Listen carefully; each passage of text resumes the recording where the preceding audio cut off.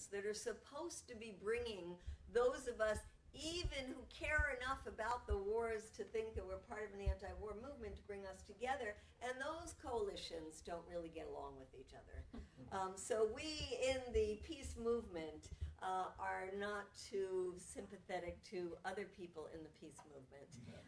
And I don't want to get in the weeds too much for those of you who are not that involved, but suffice it to say there is a group called United for Peace and Justice that used to be very, very strong and active under the Bush years, is not that strong anymore. So a new group came up called UNAC, and other people say, well, no, UNAC is too radical. I don't want to be that radical. And then there's another coalition that formed called Win Without War, and other people say, well, they're too mainstream. They're too connected to the Democratic Party, so I don't want to be part of that.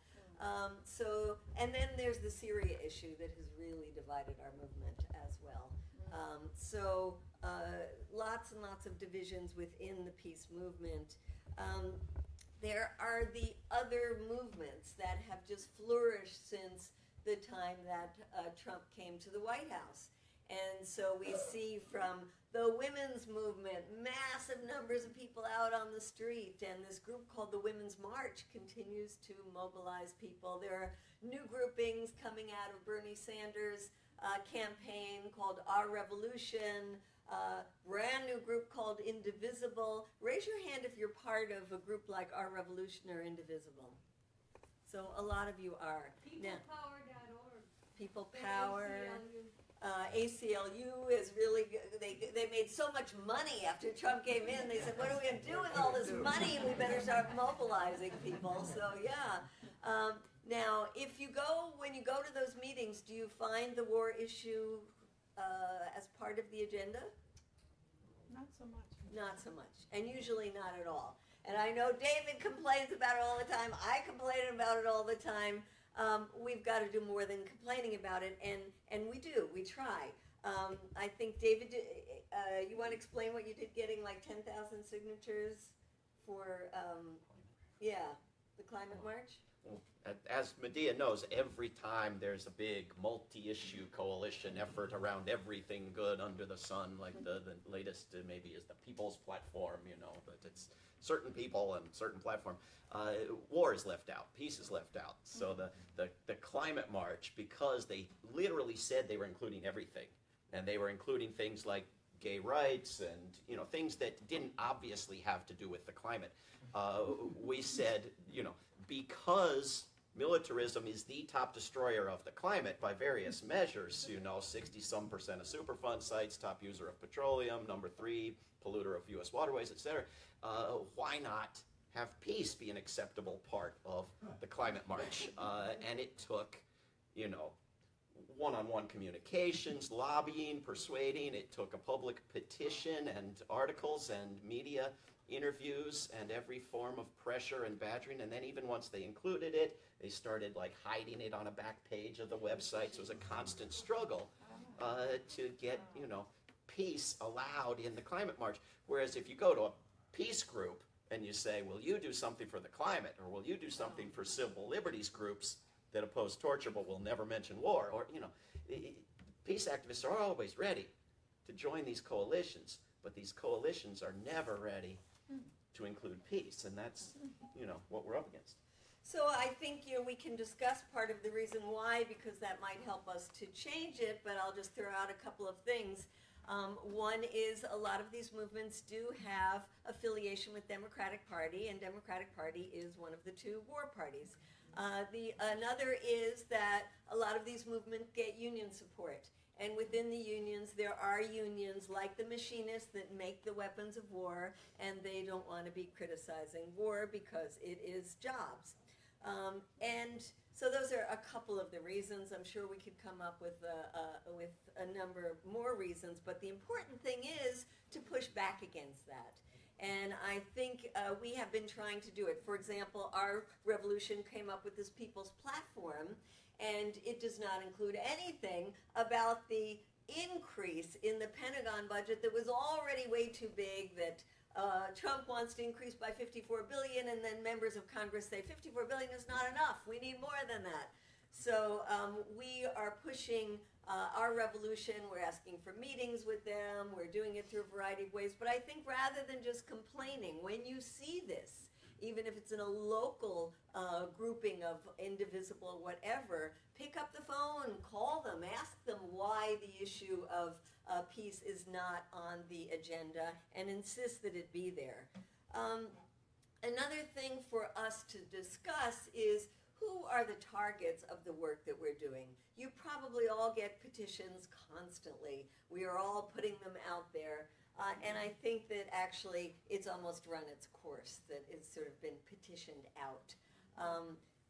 But what is going to take its place, and who do you target? And I think sometimes in terms of the petitioning, we get really tired of doing it to our Congress people. We get really tired of focusing on our Congress people. We have to focus on our Congress people because they make laws. And we should look at some of the ways that we've been able to make some inroads in Congress. There was a bit of a discussion yesterday about the authorization for the use of military force. I think that's an interesting one to talk about. I'm very torn about it because if Congress did vote on a new authorization of the use of military force, they are not going to say, we're not going to give the president the right to wage war. They're going to say, oh, let's make it a little more restrictive. Let's make it have a time limit to it. So, do we want to get involved in that kind of thing? We have been very involved in trying to push Congress to stop selling weapons to the most repressive country that you could think of that is spreading extremism all over the world, and that is Saudi Arabia. And it is really quite remarkable when you just sit back and think, why the hell are we selling weapons to this incredibly misogynist, repressive, extremist, intolerant regime? And I guess it's because they have a lot of oil money, and those who make the weapons want some of that oil money. So they have become the #1 purchaser of U.S. weapons. And to think that anybody in Congress could feel good about getting up in the morning and saying, I'm going to vote for more weapons to Saudi Arabia, or I'm not going to challenge the administration on these weapon sales, is a sad reflection on our system. But the fact of the matter is, we cannot still get a majority of people in Congress to oppose even a portion of the weapons that are being sold to Saudi Arabia and now used in Yemen to commit war crimes. But we are pushing that, and every time we push it, we get more of them. So the last time we did it in the Senate, we got close, and that was 47 senators. So it's important to keep doing it because they're the ones that can stop it. One area where I think we can talk more about, because it's a totally different dynamic, is a dynamic around Israel-Palestine and the movement that is working on that, because it has a lot of young people involved, it is diverse, it is facing enormous opposition among the biggest lobby group in the United States on foreign policy issues, and that is AIPAC, but it is making inroads. And one inroad that I want to mention is, even though there's the craziest bill in Congress to say that it would be absolutely illegal and you could go to jail if you wanted to use boycott, divestment, and sanctions against Israel, and all of these Congress people started signing on to it until the ACLU came up and said, what? This is called free speech.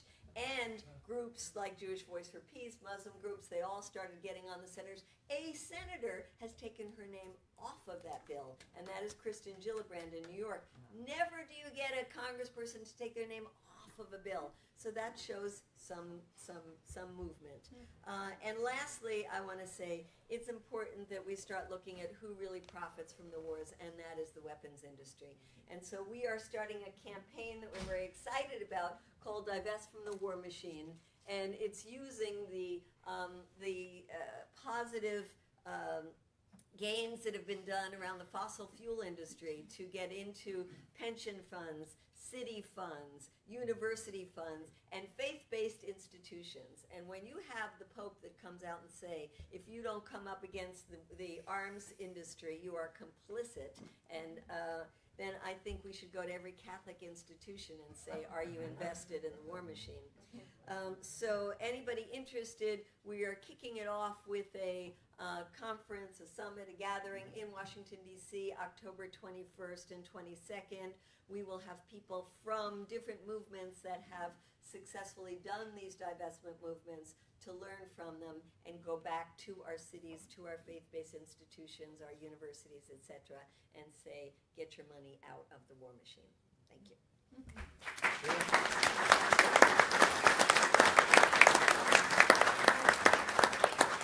Right now, I'd like to give David an opportunity to respond to a couple of things that Medea said, and then maybe, Medea, you can respond to David, and then we'll open it up to discussion. So formulate some questions here. Go ahead, David. I'm not really going to debate Medea, although I can disagree with everyone on Earth. Medea might be the most unlikely of all those human beings.